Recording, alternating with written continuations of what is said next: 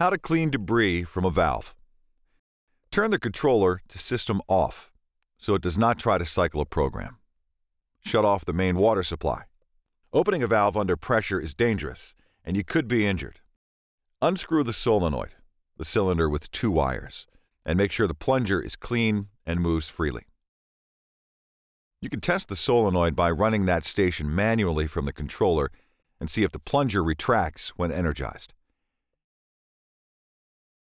Unscrew the bonnet screws or jar top, depending on your valve model. Be careful when you pull the bonnet away from the body as to not loosen the diaphragm or spring. The diaphragm may be sitting in the body or captured in the bonnet. Remove the diaphragm and spring.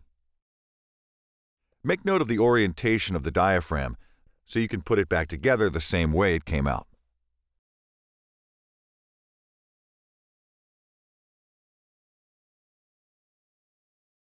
Examine the diaphragm and spring.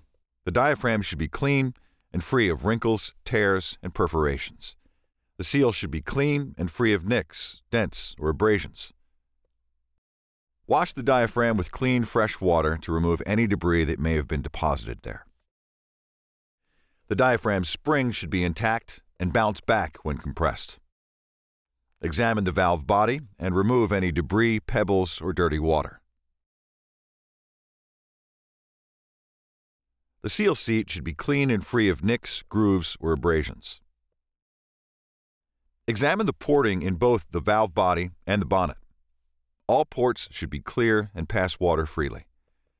A small piece of flexible wire can be passed through the ports to remove blockage. Reassemble the valve in the reverse order of how it was taken apart. The diaphragm should sit with the lip in the matching groove on both the body and the bonnet.